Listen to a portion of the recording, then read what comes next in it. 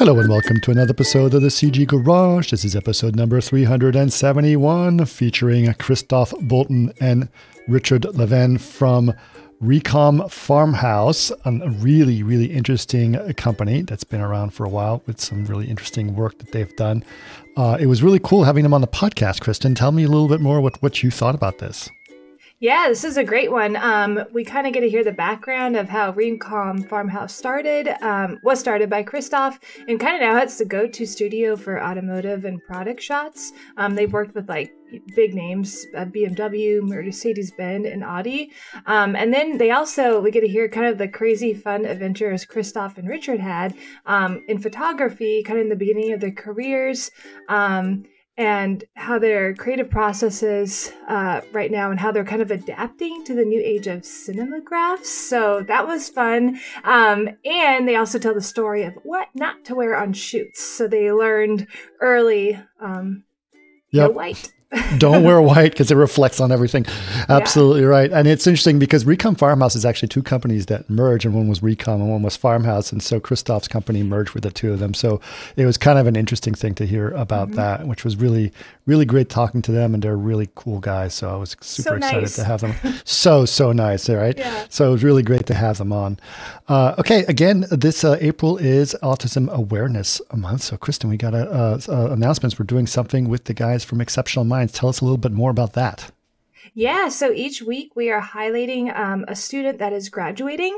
And this week we have Blaine Harrington, and he will be graduating with an emphasis in VFX this June. He has amazing skills in visual effects. And if you'd like to see his work, you can check it out on his Creatively page, which we will link to this podcast, the show notes, along with his reel. So will be playing it right after this intro before our actual podcast starts. So you can see it there or check it out on the podcast page. And we're just trying to help the students kind of find jobs after they graduate. And if you would like to learn more about Exceptional Minds, you can visit exceptional-minds.org and find more about this great organization. Yeah, absolutely. They're really great. I think we mentioned it last week. Exceptional Minds is a school that helps people that are on the autism spectrum be trained in visual effects or motion graphics or animation, and helps them out and gives them the proper training. And then what they also do is for people who want to hire them, they also train those people in terms of best ways of working with people on the spectrum and best practices. So it's a really great organization. We're super happy to help them. And of course, we thought because it is Autism Awareness Month, it would be great to feature some of these things. So really great to do that. Okay, we have a couple of events going on. Kristen, what's going on? Yeah, so the first one is going to be on April 21st. It's the Chaos Campus live show, and it will be episode 3. Nico will have guest Sarah Colata on, who is the host of the Arc Talk Tank. And they'll just discuss upcoming Business of Architecture conference and also the importance of investing in education, how blockchain tech and NFTs influence the industry, and a lot more. So you can find that out at chaos.com/events and click on the Chaos Campus Live Show episode 3 to find out more. And then on May 4th, I think it's actually the 3rd through the 5th, FMX will be happening, but on May 4th, Chaos will be there having a booth, and we'll host a panel discussion on the challenges of creating high-end VFX for episodic TV. So sign up on chaos.com/events as well. Yeah. Perfect. That's great. And we do have a little bit of product news as well. Not a little bit, actually big product news. Chaos Corona 8 is out this week, or it came out last week, but it's really exciting. Lots of new updates for our 3ds Max and Cinema 4D users, including Chaos Scatter, Chaos Cosmos, decals, it's a slicer, and a whole lot more. So Corona is big deal for you guys, Corona users. Be excited that you guys can get Corona 8 that's out. And that's about it. If people want to know more about the podcast, where can they go, Kristen? You can go to facebook.com/cggaragepodcast or chaos.com/cggarage. And if you'd like to watch us, go to youtube.com/chaosgrouptv. Perfect. And if you have any ideas about podcasts or anything else, please email us, labs@chaosgroup.com. We'd love to hear your feedback or your ideas it'd be great to do that. So before, like we said before, if you're watching the video form of this podcast, you will be seeing Blaine Harrington's reel from Exceptional Minds. We're going to do that to help the guys out at Exceptional Minds and hopefully give Blaine some exposure. And then after that, we will go on to episode 371 with Christoph Bolten and Richard Levene from Recom Farmhouse.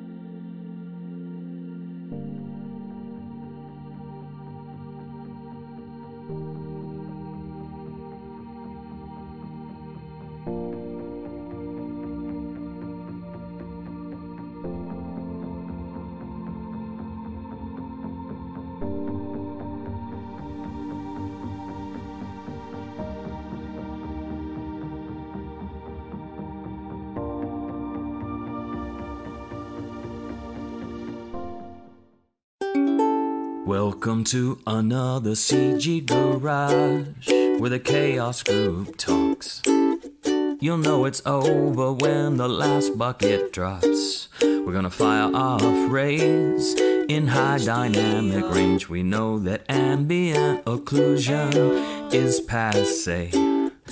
Global illumination won't lead you astray.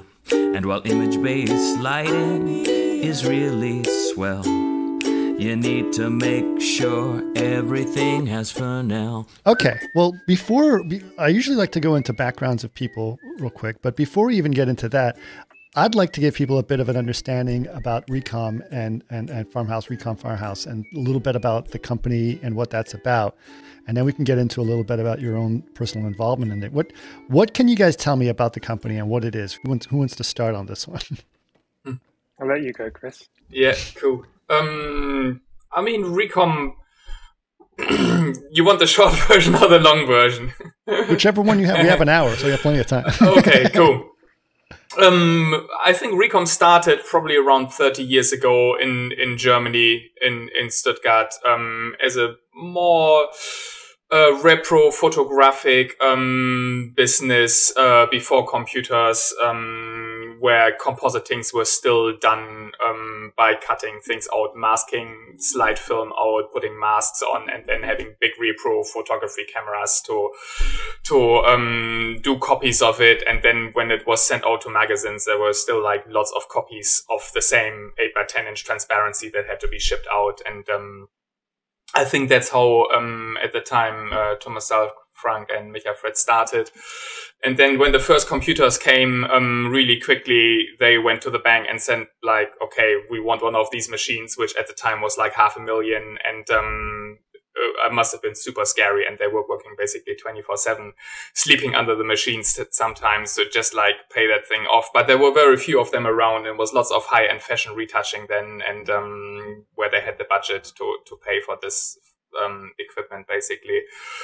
And so they started really early on with digital, and were always at the forefront since. And then what year was this approximately? Just to give people an idea about what year were they starting to go digital? That would have been the late 80s, I would say. Okay. Yeah, somewhere around there. I remember seeing a photo recently. Was it 86 with Tommy and his mullet? Yeah, exactly. Yeah. Under the machine. Cigarette ads back then as well. Lots of cigarette ads. They had the budget and all had to look mighty glamorous. Yeah.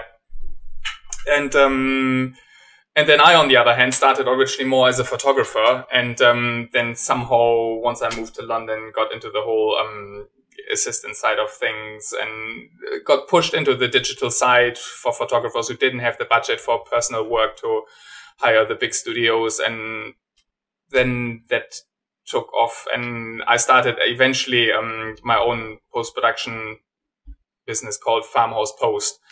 And then I met at some point the Recom guys at a point when I realized, when CGI started, that I really was struggling to compete with the bigger houses, because I couldn't even get the cut data from car manufacturers to produce portfolio work. So we ended up modeling our own 3 Series BMW and NURBS. Back then I had like a freelance CG artist who was helping me with that, and it was all really painful. And I realized I really needed a stronger partner, and I met the guys at a conference in Germany, and we got on super well, and they invited me, and then they became shareholders in Farmhouse Post, and hence the slightly odd name Recom Farmhouse. Where still lots of people ask the me, merger, it's like, why? Yeah, why is it called Recom Farmhouse? Okay, well, when was that merger? When did that happen? That was probably around 2008, 2009. Okay. Yeah. Mm-hmm. Okay. And what about you, Richard? How did you get involved in Recom? Yeah. It's more like happenstance, and kind of luck, and fell into it. But I was kind of, my best skill at school was arts, so that was kind of the direction that I was going, and I was kind of into movies and games, and wanted to get into that side of things, and went to university and studied there, but it was kind of not as great a course as it was advertised. It was kind of like linked with EA Games, and EA Games, and we went to their headquarters like the first week, and it was like, oh, this is going to be really great. And then it sort of turned out that our professor didn't really know what he was doing, or it was too much for him, and he kind of left like a year and a half into our sort of studies, and we were kind of left in the lurch a bit. But then a sort of new lecturer came in, Alan Postings, and he'd studied at Noman, and he was like kind of been working in the industry, and we didn't really know what Noman was at the time, and we still hadn't really even started using like Maya and doing 3D stuff on this course yet. And he kind of sort of guided us and helped us, and he was kind of helping the third years with their like final projects. So we kind of got a little bit of good guidance from him in that sort of second year, and then the third year was really good sort of education with him, and he had access to like the Noman DVDs, and so we were watching those and kind of getting more into that side. And we kind of finished the studies, and I kind of still didn't. What school was this, by the way? Oh, it was only a small school. It was called, at the time, it was called the Kent Institute of Art and Design, which was in Kent in England. Just a small art college, like very small. I wanted to go to Bournemouth University, which was like a bigger school, but the 3D course needed or wanted you to have studied maths, and I was not very good at maths, and I didn't do an A level in maths, and so it wasn't for me, and it worked out in the end. But I finished my uni course, and I only really had like a year of kind of introductory training to stuff, so I still wasn't really clear, and there was no pathway kind of of how we get into the industry and where to go from there. But one of the people had mentioned, obviously, Noman, and it was too expensive and in LA, and it was not really going to be possible. But there was Escape Studios, which was kind of like the similar thing to Noman in London, and fortunately, with some help from my parents, kind of I got enrolled into that course, and it was like a 6-month like comprehensive visual effects course of like 3 months of doing 2D work and 3 months of 3D work, and it was basically amazing, just meeting the right sort of people and being taught by the right sort of people. Like Mark Pinero was my compositing tutor, and he was like tremendous and gave all these great talks like at the morning of every class of like the theory behind compositing, and showing like behind the scenes of DVDs of all the films and breaking down all the shots, and it was a great education in that regards. And kind of he was the one that sort of led me into my next thing. Was once that finished, I kind of started helping him on a short film that he was producing, and I ended up somehow being like doing all the lighting for that film, and I didn't really know what I was doing at the time, really, because it was just me and just like some other artists who were doing some animation and other things, but I kind of just working out what I was doing on the job. And it was the director of that short film who was renting studio space in the same shared studio as Christoph. So basically, she had the next desk to Christoph, and Christoph was like obviously trying to learn himself and was hiring some 3D artists at the time. And he asked her, "Do you have any recommendations for someone doing lighting and rendering?" I guess. And then I got this weird email from this German guy sending me cars, and hadn't even considered what that was or what that career kind of was, doing like rendering for stills or for cars. And Right. I was like, I mean, yeah, there's no problem. Let's go meet him in this warehouse in Hackney. And it was all pretty run down, creative space, but very creative, cool space. But it was like, in the back streets of East London in Hackney, and went to go meet him, and kind of like the rest is history. And Nice.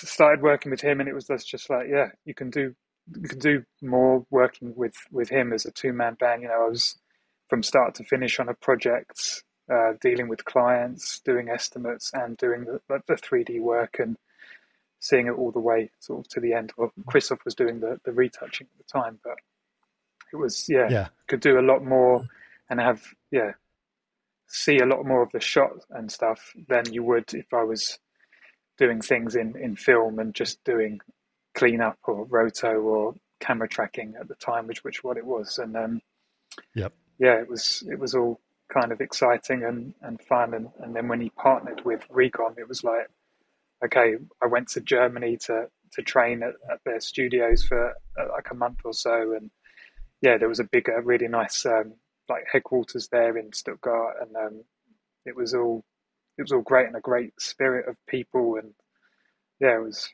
fantastic, and kind of never wanted to leave basically, and still. So you joined the company before the merger? Yeah, well, just maybe a year or so before, I think. So okay. I think I joined 2006, 2007. Maybe something like that. Maybe something like 2008. Yeah, I can't really fully remember. My very first employee. Yeah. He was your very first employee. Nice. Employee number one. Yeah. Wow. And the thing is that I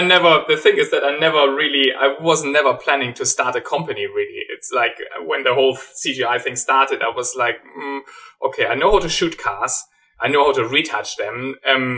Doing them in CGI computer, it's just like to light them and set up the shots. That's going to be my thing. And I started learning Maya, and just after a month, I was just like, no way.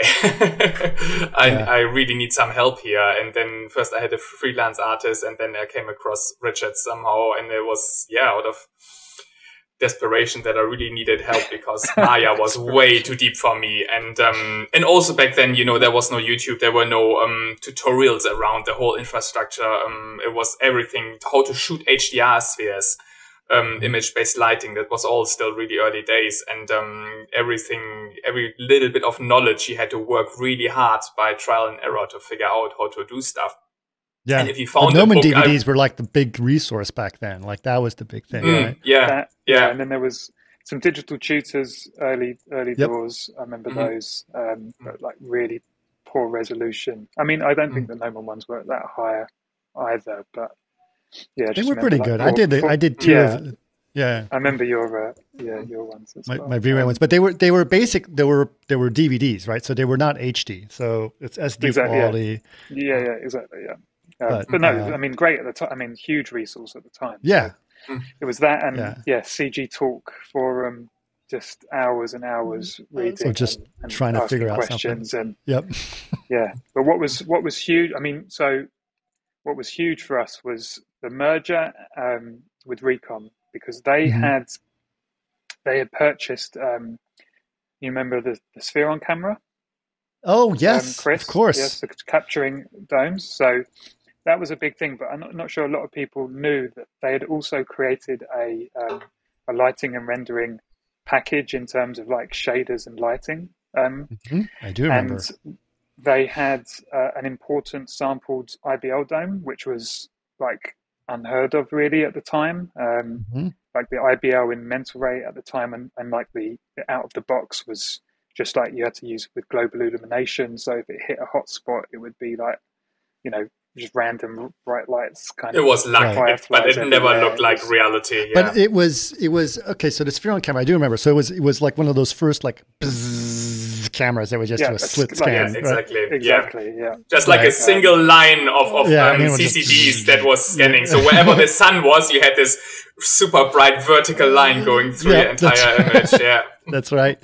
But I do remember also, you're right. So didn't it just basically just make a series of spotlights, but it would do them by importance sampling, wasn't it? How did it work? Not for the sphere on IBO, I don't think. I think it was after that. Like, I think before that, maybe it had, but I think it had gone past that point at that time. So it was kind of like basically what the V-Ray dome light was eventually once it got importance sampling.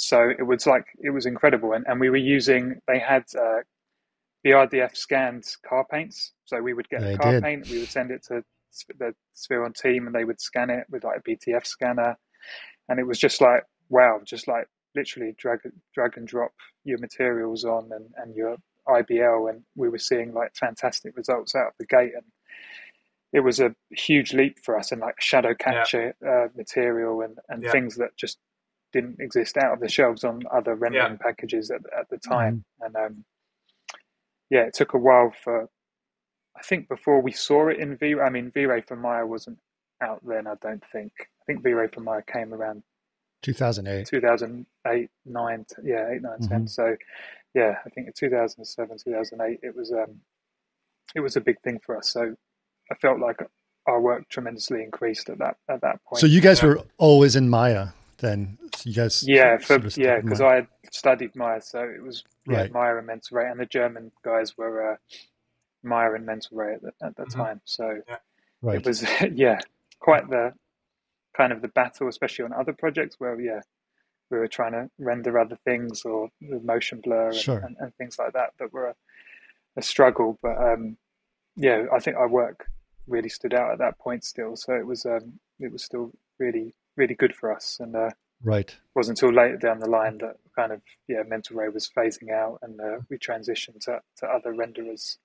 One obviously being V-Ray, but we kind of use some other renderers as well. Sure.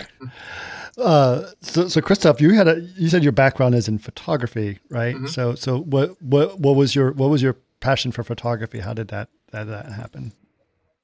I mean, I started at school already, I think, little bit from the darkroom actually, because we had a darkroom at school, black and white darkroom, and I always thought that was really fascinating, what's going on in there. Just this room of like, with a red light, and some magic is happening there. And it's still up to today, I find it fascinating that you have a blank piece of paper, you put it under the lens, and then you put it into some chemical, and by magic, this image appeared.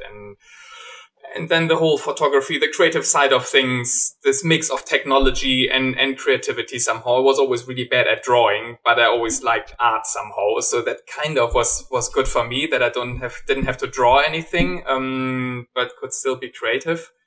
And started at school. And then after school, I just didn't have a clue what to do. I was really quite clueless, and that was my only idea. It was my hobby. And then I applied with one studio, which happened to be, it was like catalog photography basically, but it was a huge one that had like 13 studios under one roof. And as an apprentice in Germany, it's this apprenticeship system where you're there for 3 years or 2.5 years, and part of the time you're with a photography studio. The other part you go to a school and learn the theory. And as an apprentice in the studio, you were like 2 months with this photographer, 2 months with that photographer, and so on. And so you went from food and drinks photography to huge set builds to fashion photography. And so as you made your rounds through the studio to all the different photographers, you could take away so much knowledge there. Even though it wasn't necessarily high level photography, they still had amazing resources in terms of equipment. And if you just were smart and just like looked what every photographer had figured out for themselves and just asked as many questions as you could and use all this equipment, they were quite generous with using all this equipment for your personal work and for the assignments that you had to do for school.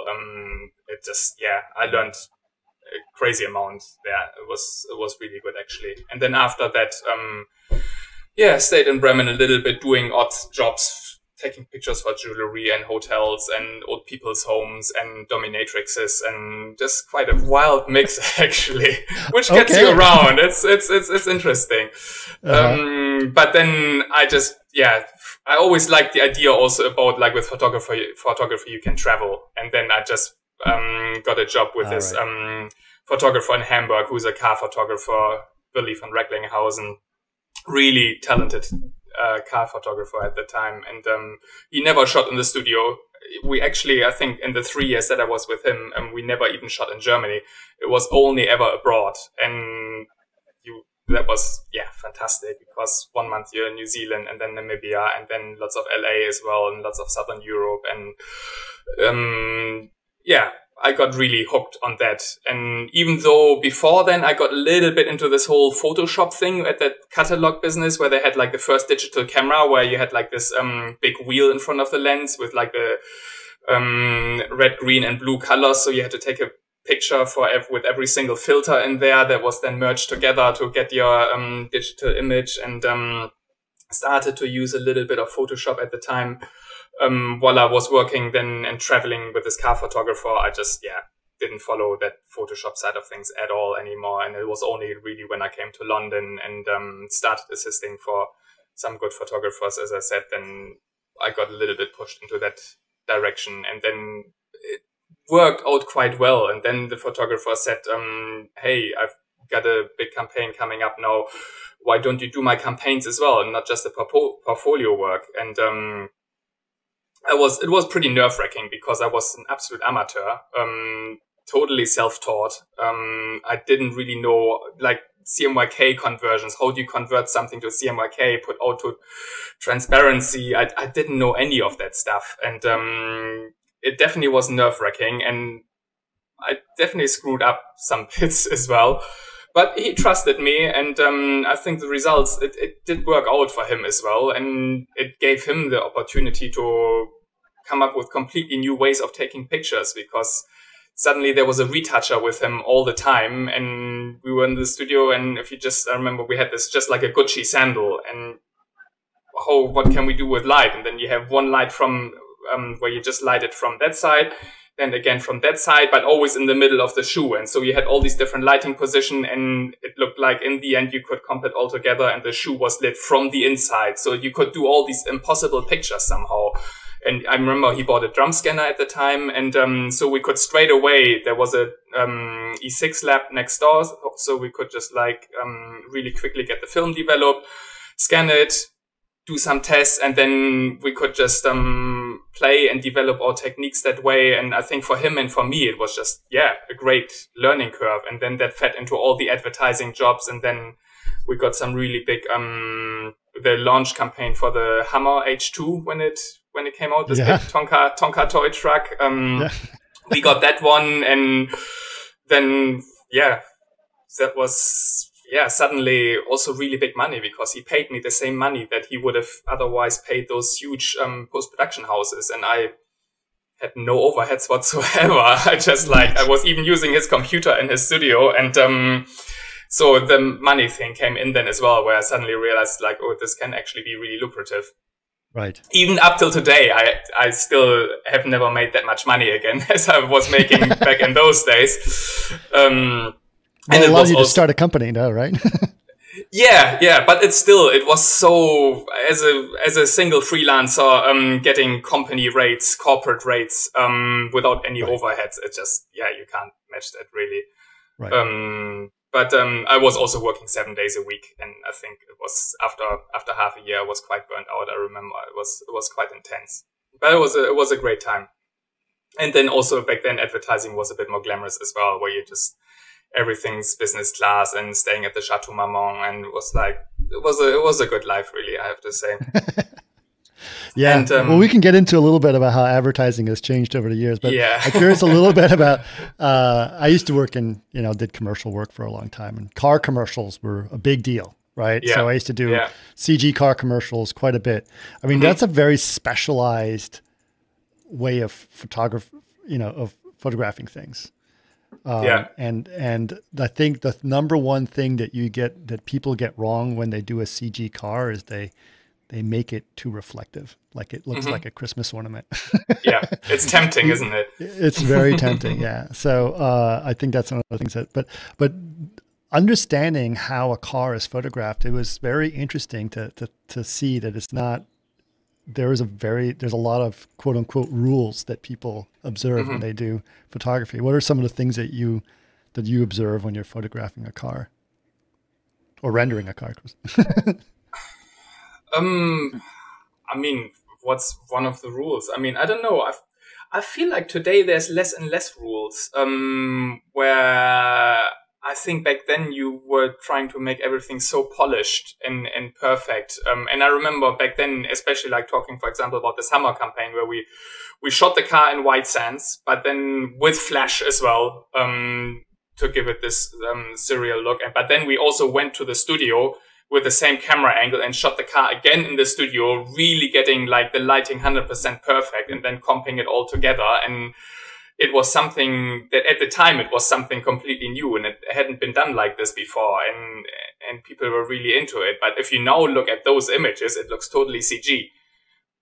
Because you are making things so perfect. And I think in CGI today, it's much more of playing with shadows and having some grit in there. And I think a lot of clients realize that as well. Like a lot of work that we do with Mercedes as well, with the agency Anthony, it's just a lot of reality and grit. And you can break a lot of rules. And now at a point where it's just like, okay, it doesn't even matter if it looks a little bit CG and hyper real. It just like go to like some 90s look where you just go away from like, let's not have depth of field maybe, and go a little bit more, if it can even look a little bit like an Unreal rendering or a little bit gamey, and just really breaking all the rule books up somehow. And I think that's you're always trying to find something, the next thing in advertising as well. And it's, I think, just quite often about dumping rules, and what you learned 10 years ago is just might not apply at all today anymore. And so I find it, especially when you work with so many different photographers, every photographer has a completely different way of working with a car. And that's one of the interesting things as well, that you work in so many different styles and so many philosophic approaches to car photography as well, or to product photography, that I feel like I wouldn't say any rules. It's the only thing, don't have the sun behind the camera behind you. That usually still looks bad. If you put a flash on the camera from the camera, that can look cool again. But don't have the sun behind the camera. That never looks good. But that's pretty much it, I'd say. Well, that's interesting. I mean, Richard, obviously, you started off right in CG, and then you obviously, when you hooked up with Christoph, you saw that he's a photographer. So you must have learned quite a bit from his photography. It was a huge learning curve and jump, because we still really hadn't kind of been taught that on our side, on the CG sides, even for the lighting and rendering. It's kind of that theory side and photography side was still lacking in my education. So it was definitely, really good to be linking with Christoph and learning from him and all of that. And also just getting the chance to be on set at such an early point in my career, because like we kind of, we were doing big projects, and then I was being asked to go on set and do like previs on set. And I hadn't even been on a shoot properly before, so it was kind of learning things like that as I'm going. And my first on-set experience was quite funny. First was we were in LA, and it was like really hot, so I wore white because I don't want to be sweating and like hot, and you just don't wear white on a shoot because you can't see your monitor because you'll be reflecting in it. You also reflect into the car. Right. So that was my first one. Everyone's looking at me like everyone's wearing black and I'm in white. Right. And then I had like a cube to put down into the scene for like a measurement of like where the CG car would be. And they hadn't really blocked off the roads properly or the lane. And so I put the cube down, and this taxi has swerved into the lane.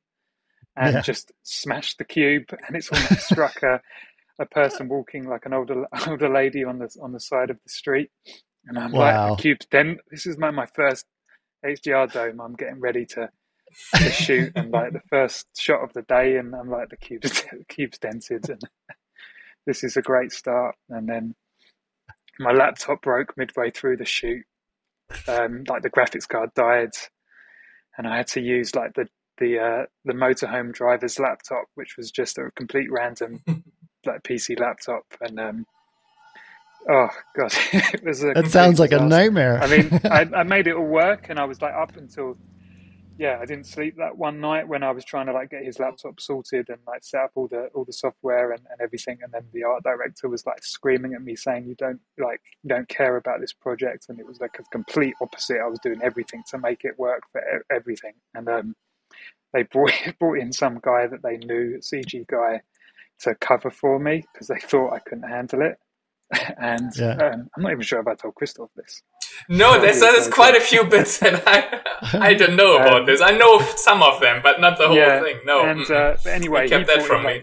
And he came and brought in like his workstation, like a big PC, and he was using 3ds Max and V-Ray, but he could only do like grayscale car and like previs. And I was like on this guy's crappy PC laptop doing like IPR rendering with like this great IBL lighting and stuff, and I was like, look what I can do on this, and you're doing this, and you've got this guy. And they realized that they didn't need him, and I was fine to finish out on the photographer had a spare laptop that I ended up using, but it was all pretty chaotic and crazy, and like a really good learning point. And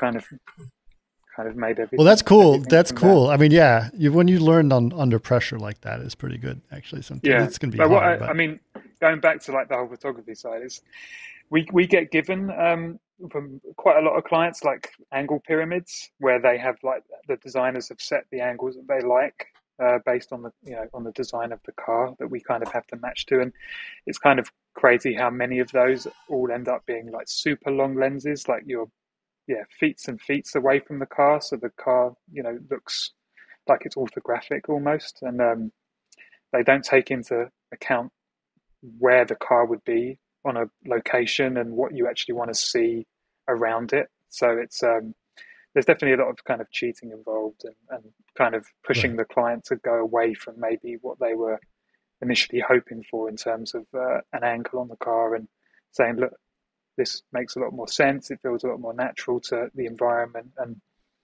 let's go a little bit shorter on the lens and stuff like that. And and also a lot of playing. So Christoph and both of you guys. I mean, like I said, I was kind of doing car commercial stuff around 2006 as well. I was doing a bunch of that work. And like you said, it was a different days in advertising. Car commercials were $1 million, $2 million commercials. Those were expensive things, and they were treated like luxury. And that was very different. I mean, today, I've been out of it for a while, but if I thought about like being in that world today, it would be very different. Today is an Instagram world. Today is, there's everyone's got a camera in their pocket, right? And it's kind of a different experience of how you do things. I mean, how have you noticed those changes, and how has it affected the kind of work that you guys do and the kind of campaigns that you guys do? I guess we're also lucky that we still get those jobs where there is a bit of a budget and where people want to do a big campaign. We tend to get a fair bit of those jobs as well. Sure. But of course, there is a lot less print work now than there used to be. Also, like back then, for every new car model, there used to be a big brochure with lots of shots. And I think that has become a lot less now as well. And I think in general, there is a lot more motion now. That's the one thing that I think the last 2 years, or 3 years, it has really changed a lot, where there is barely any print job now where there is not a motion part to it, where in the past it used to be maybe in the beginning, okay, there's a little bit of a cinemagraph or something that maybe needs to move a little bit, but that is changing a lot now, where like all the billboards outside, they're animated, and the bus shelters, they're all LEDs, and print magazines is less and less. So it's, I think, anything needs to be moving as well these days. And quite often now these before it was that the print kind of was still dictating the motion assets, but that is changing. There's jobs now where these motion assets for websites and for digital billboards, they are the more important ones. And then we have to do a high-res print image somewhere out of those motion assets as well. So the dominance is changing more and more. Not on every job, but it's just like on average somehow it's basically shifting towards, there is not a single job without motion anymore. And before there was a strict division between print and the commercial side of things, and then maybe press films somewhere. And then there was print with the cinemagraphs, but there is this, you can't tell them apart anymore. From a print ad to like a high-end commercial, there is every single gap of what's possible in between. It's possible. So you can't sometimes tell which way the jobs are coming together and what leads. Is the photographer leading, or is the director leading, or where is it merging? And it's quite interesting, where you then, for every single job, sometimes when you're pitching for it, you think like, okay, this is a print job and there's a little bit of emotion. And it's only while you edit, you kind of then, oh, hang on. No, that's not what they have in mind. They just think the complete opposite, or it changes during a project as well, because it's everything's in flux somehow. And the same way the jobs are coming together, where in the past it was just pretty much always like, we have a photographer, the photographer hires us doing post-production, doing the retouching, and the agency hires the photographer and the client hires the agency. And now the jobs come from car clients directly, from agencies, from photographers. Everything is just mixing, and it's not interesting. These there was always an agency. Not as clear cut. Yeah. There was always an agency that was hired. So, I'd always work with Saatchi or whatever, to do this stuff. So that's not the case anymore. Yeah, I mean, Tesla changed that, I guess, kind of in a way where they never employed an agency, I don't think, or they were doing a lot of... Tesla doesn't advertise. Well, in that way, I guess. They rely on the news to do all their advertising for them. True. But what's interesting, but I find it fascinating because you mentioned like motion is more important, and you're right, it was like a car photography or a 36-second advertisement in there, but now you can actually have like a moving still of some kind. It's like 2-second, 3-second Instagram something, and so how is that? Have you guys had to rethink about how you do those things? And like, is that a new way of thinking about cars or photography, and like action all of a sudden is a little bit different than the act of photography? Or how do you incorporate those two things? I think, you constantly have to change how you think about it. But it's not like you learn and it's just like, this is how you do it now. It's just like, it feels like every single job you have to rethink again how they're doing it, because they have to spread their budget now over so many different output channels. Of course, there is like, for each individual assets, there's less money. So they're really trying to find efficient ways of giving the client as much value as possible for the budget that they have. It's the same about, formats have gone crazy, where before you had you had your landscape, and maybe you were cropping in to do like a single page ad out of it. But now it's just like banners like this, and squares, and everything has to work. And they want to be still able to zoom in on the car and have the car at 10,000 pixels wide, where, it's, when you then extrapolate that to how big a single print image is, like sometimes, like we had recently a job where the client asked for 30,000 pixel images, every single one of them, so they could crop into the car by itself as well. And then for all these motion assets, sometimes it's a still image. I remember we did for Jaguar, where then we just like cut out the individual layers, like the foreground, talent, the car, and the background, and then was just doing some focus racking in between and After Effects, and that was like the social media asset basically. And it's like all these ideas somehow. How can we just like in a simple way? We have a still image. How can you do something that also doesn't take too much bandwidth when you have it online, and that it can be something that doesn't need to be a full-flung film. It's just something that can repeat, that can loop as well, and that is something as you browse through a website, that's something that's playing and looks pleasant, and something interesting, and something that's different. And it's on every single job you go again. Okay, all right. Okay, if we had unlimited budget, I knew exactly how we would do this. But okay, we have these resources. Okay, how can you do it, and what's the best way of solving this? And it's every single job is like again a new, learning. Well, that sounds very exciting in a creative way.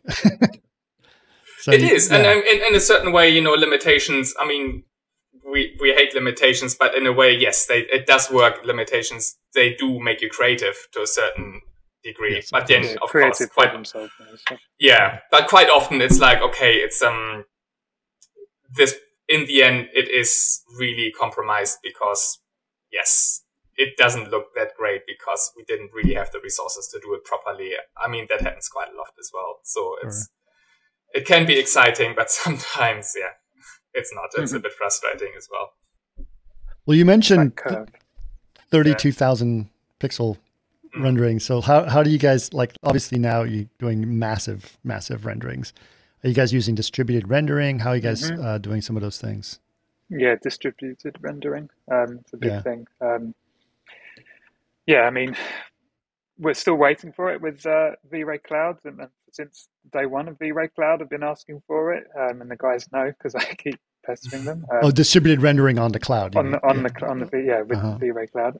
But we do it with with AWS, and have to do it ourselves and create our own little system when we need to, and especially that's tough for like interiors with global illumination and fine quality, high resolution.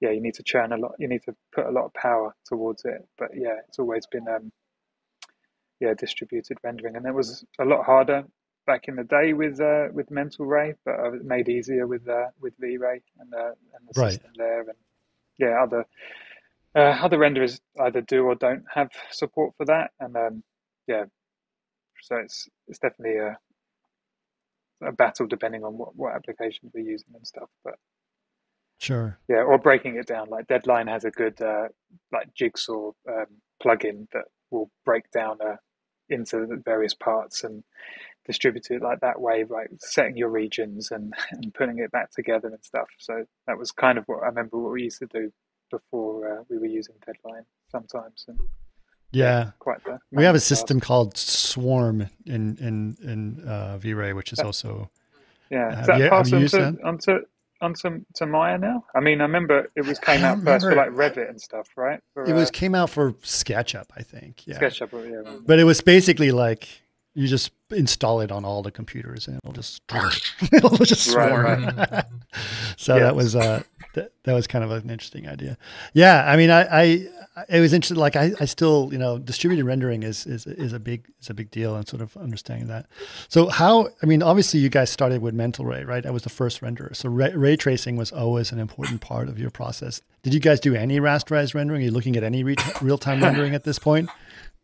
I mean, at the beginning, I remember when we were learning, like it was crazy that people were using a rasterizer and like RenderMan, and obviously all the films were like using it, and we were looking like, and the results were like amazing. But then when I studied it, we had like a little bit of time on to learn RenderMan, and I was like, this is ridiculous. Like so many hacks to try and get. I mean, obviously there's still hacks in the ray tracing and stuff and optimizations that were done, but like the hacks to do reflections and to do self-reflections and things like that was pretty crazy at the time. So it was always wanting to do ray tracing, and especially like interactive ray tracing. Like the IPR was a big thing, and wanting to see like move a light kind of in real time. And back then it was a little bit slower, and you just you put your samples down quite a bit just to try and see it, but it was still kind of what we needed to do on shots. And we used to do like lighting lighting sessions with a photographer or with the client at the same time, so you're moving a light and doing it with them, and even back then it was still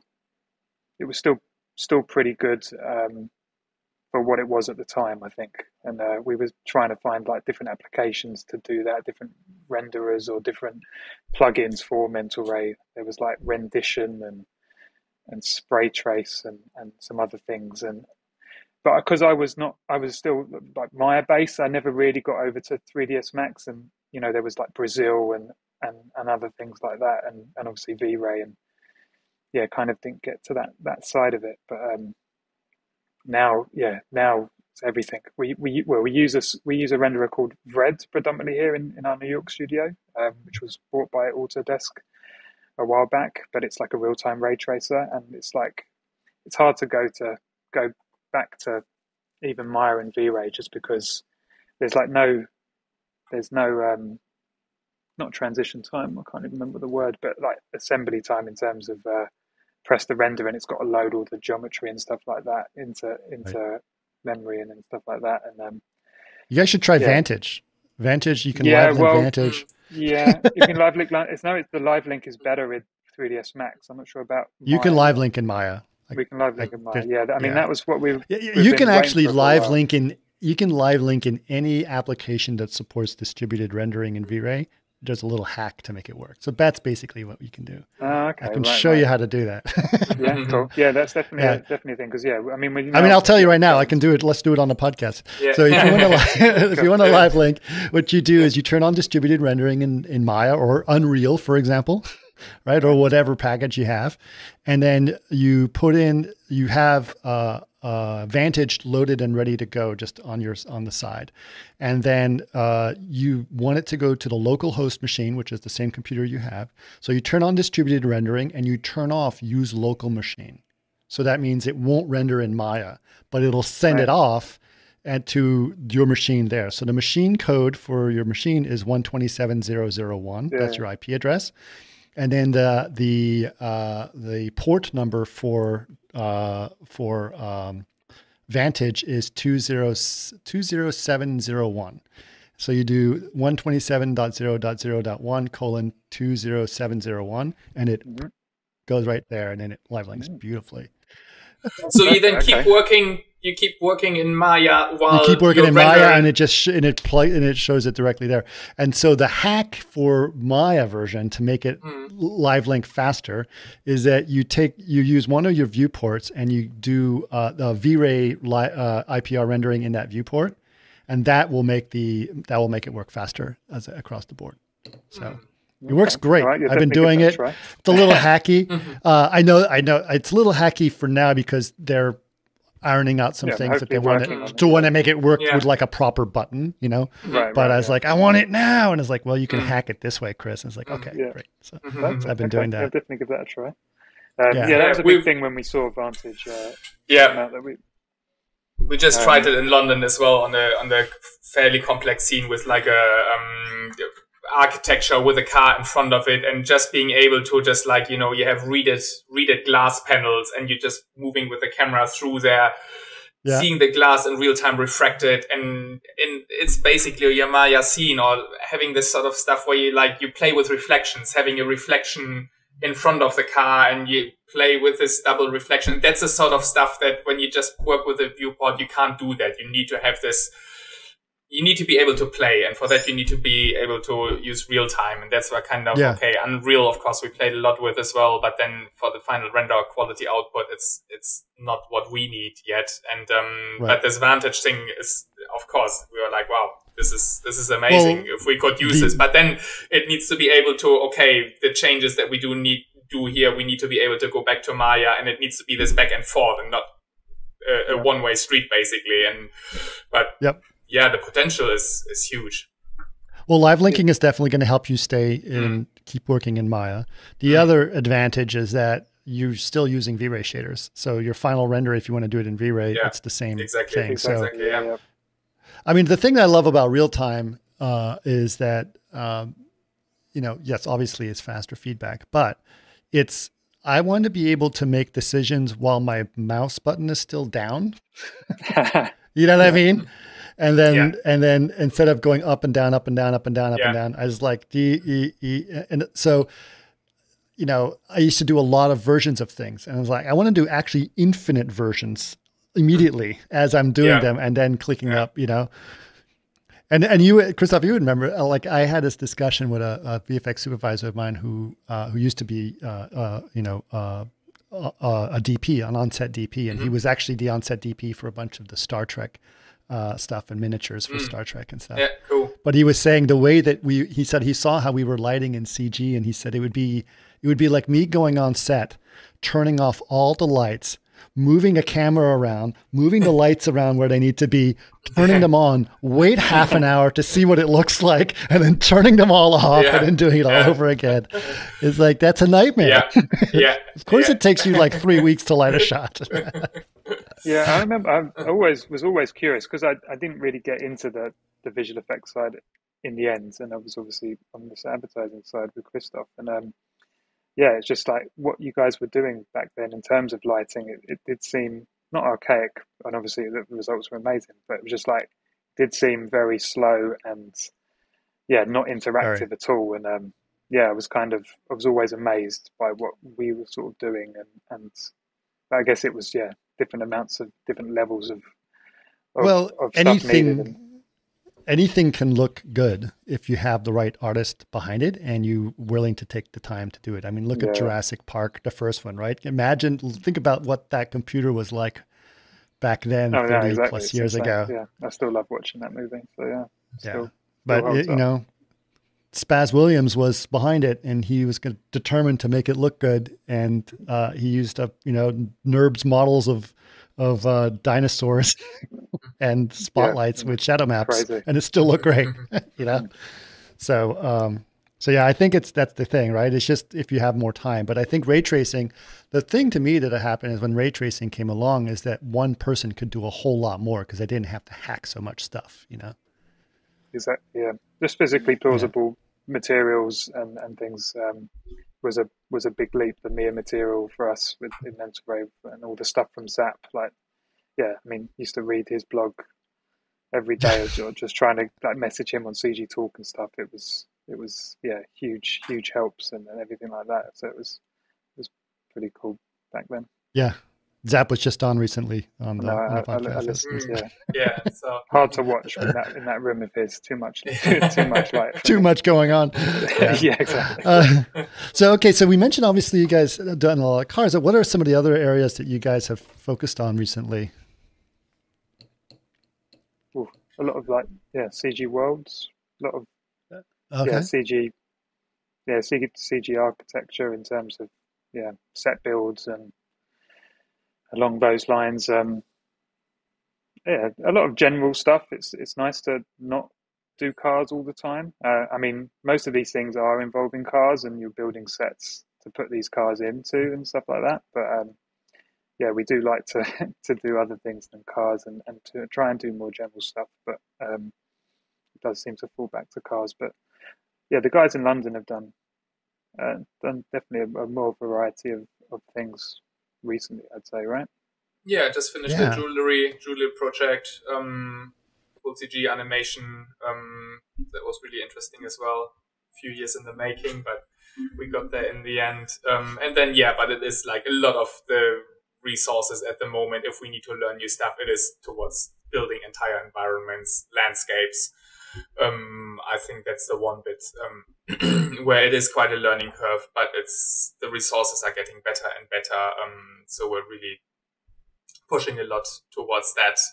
But then, I mean, anything to do with fine art, fashion, if there's some interesting projects out there, we still really like to do all that sort of stuff. And also there's one photographer, Austrian photographer, Clemens Ascher, who he does a lot of fashion or people fine art work, but then aiding it with CG elements that can be it can be sets, it can be props, it can be actually for the next projects part of the wardrobe, like really simple shapes as wardrobes that will then be CGI, and that's the sort of stuff that it's just so nice to. I mean, we all kind of like cars, but then at the same time, it's nice to do something else. And it informs your commercial work as well, because it opens your horizon, your mind. And and you get new ideas and you get all refreshed again. And it's, I think the CG artists that we have, they tend to be more really into cars, and they're really some proper car geeks, which really helps, because they are basically, I mean, they have to assemble the cars and they really have to know a lot about cars, actually. While on the post-production side, it's actually a lot of people who enjoy cars, but definitely appreciate having a person on their screen as well. So I want to real quick, because I know we're running out of getting close on time, and I want to talk a little bit. I was going through your website and I saw this Mad Love project that you guys did. Can you tell me a little bit about that? It's basically our blog. And it was about trying to give some more background information, and also sometimes just there's one section that's just like stuff we like, where it's just like great artists or work that inspires us. And sometimes it's on set if you have like an interesting production where you're in a great location, where it's just really interesting how a project came together. And quite often, or like, for example, this project, this hockey, this kind of,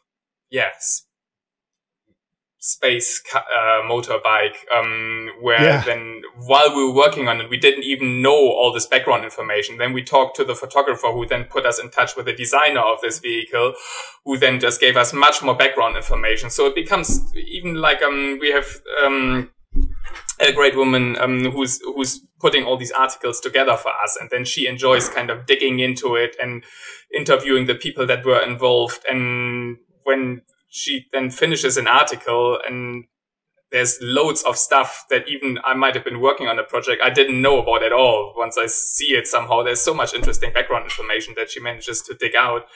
And I think it's great. It's quite often you forget about what made a project actually fascinating, and quite often it's the hardship that you are kind of in this tunnel somehow, where you're only like looking at a small part of the project, and it's the suffering part as well quite often. But then afterwards, in retrospect, when you look at it, even like years later, somehow just like, oh yeah, let's look at that, and that was involved, and we made all these drawings, and oh yeah, we did all these tests how this ball was falling. When you just, that's interesting as well sometimes, when you just, and remind you somehow when you're not quite sure how would it work in CGI, just like try to test it in the real world. Just take a plastic bag and just like put it over the ground. What does it do in the real world? How do physics work? How do shadows fall? How do certain materials behave in the real world? And that's kind of like always like this reminder as well. That's the fun part as well, where you go like, okay, hey, let's try it. Let's build something. Let's glue some stuff together, build a contraption, and figure out what would happen if you were doing this for real. And that blog is really dedicated to all these interesting bits about our job that quite often get forgotten. I think it's great. It definitely has a lot of heart and feeling to it. That I think it's interesting, because cool. It's great because it's a little bit hidden as well. And I sometimes wonder how many people actually do look at it. Yeah. Because you look at your site and it's gorgeous, and you know, every project you click on it, you have gorgeous picture after gorgeous picture after gorgeous picture. And this one's a little bit more dirty, which is a good thing, you know, and it has some narrative to it. And I think, I mean, I was just going through the story about that was it the tardigrade motorcycle? Is that what it's called? That's it's really cool. It's just like, what am I reading? How did this happen? You know, so it's just kind of a great experience. So, I mean, I think what you guys have done as a company is really interesting. And obviously you guys are passionate about this stuff and are very successful. You've been at it for a long time. So it's really cool to see that. And before we sign off, is there anything that, you know, people can look forward to that you guys can do, or any place that they can go to follow your work? I'm sure you have Instagrams and all of that stuff. Yeah, I mean, there's I mean, if you look for us, I think you'll find us on Instagram, on Behance as well, where we got quite a big followership. And sometimes Behance has become actually quite an important platform for us, where then sometimes even get posted on Behance before they get posted on the website. And on Behance, there's usually a little bit of a write-up about each project as well. Give it some background information. Yeah. And then... That's great. Yeah. I guess in the future is just developing more and more the motion part, where it's like, where I think it's also for us interesting if we go into motion, like for print, I'd like to think we're doing like top shelf work. And if we go into motion, I think we really want to make sure that we're really working on the same quality level. And in Stuttgart, we already have a film division with like a DOP and Ari Alexa, and they're just really turning out some great work already. Also full CGI projects and car commercials. And I think it's something where we're just working in the other branches to build up something similar as well. And in London, definitely looking for that. I think in New York at some point as well, because as I said, it's merging much more. And I think this motion thing, you have to build a different pipeline for that as well. And so yeah, if any VFX supervisors are listening or something, somebody wants to run their own ship, we're definitely looking for like some great collaborators who are willing to start something like that in London or New York as well, like a Recom Farmhouse motion division. Give us a shot, please. That's great. Well, we'll definitely, we'll put that up there on the site that you guys are looking for some people. So that's really cool. Well, thank you so much, guys. I really appreciate you coming on and to talk about all the amazing things you guys are doing at Recom Farmhouse, because it's great, and it's really good to talk to you guys. And well, thank you, congratulations Chris, for and having continued us. success. Cool.